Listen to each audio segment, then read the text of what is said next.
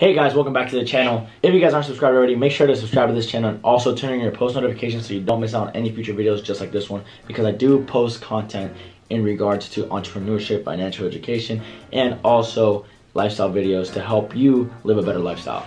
So as you guys may have read by the title, it says don't spend another dollar until you watch this video. And the reason for that being is because chances are you're spending your money carelessly. I was just reading up on a few websites trying to find statistics about how many people live paycheck to paycheck or how many people don't have savings, and the number was around 70 to 80% of Americans, which is a large amount of people. Think about it this way: 3 out of 4 or 4 out of 5 people are living paycheck to paycheck, which literally means that their life is based off of every paycheck, so they have to rely on that paycheck in order to live.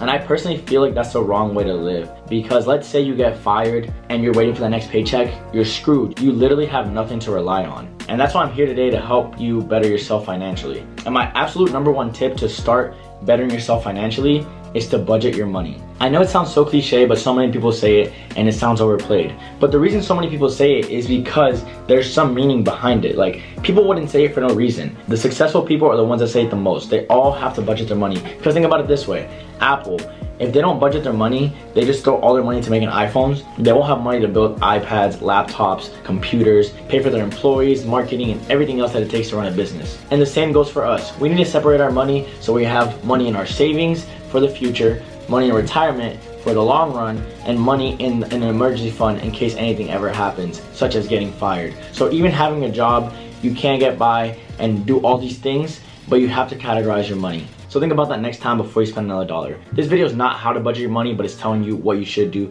and it is to budget your money. If you want to know how to budget your money, or how I budget my money and how I became more financially free, subscribe to this channel and also turn on your post notifications, because that will be the next video that I upload on this channel. If you guys did enjoy this video, make sure to give it a thumbs up. Also, if you have any questions, leave them down in the comments below. I will get back to them as soon as possible. Anyways guys, I'll see you in the next one. Make sure you guys keep grinding. Peace.